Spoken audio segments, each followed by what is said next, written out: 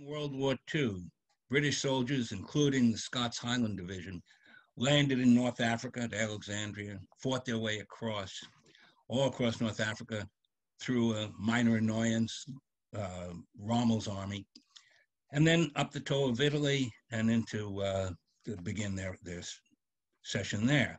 It was heard that there was Lady Astor, politician, first female parliamentarian, had visited Italy and seen that the soldiers there were just laying about. They weren't doing anything, just drunken bums and dodging D-Day. They should have been there in Britain.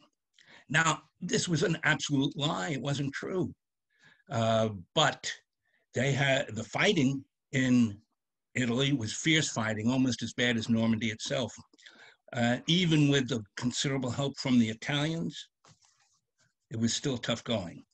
So this song was created. Luckily, Willie Marlene was heard on the radios throughout Europe and most of the world, and so that was a good tune to use.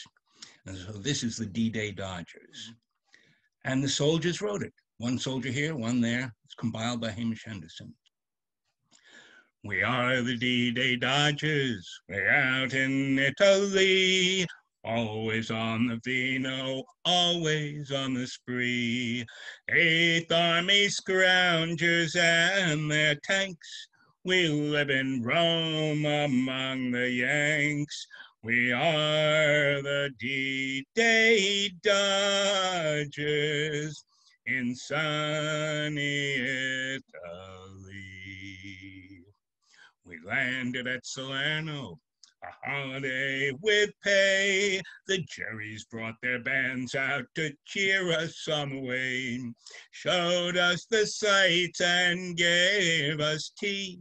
We all sang songs, the beer was free, to welcome D-Day Dodgers to sunny Italy.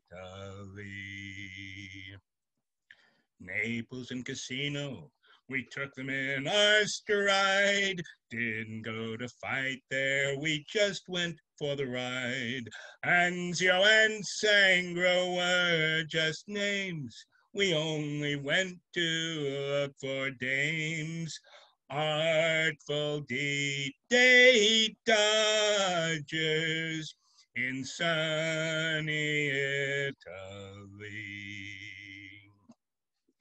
Once we heard a rumor that we were going home, back to dear old Blighty, never more to roam.